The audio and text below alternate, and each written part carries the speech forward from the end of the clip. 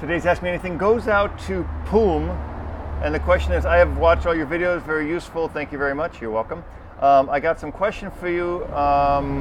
Question is, how to teach a dog to poop in place? I hope you reply. Poom, sorry. That was a bad mistake, sorry.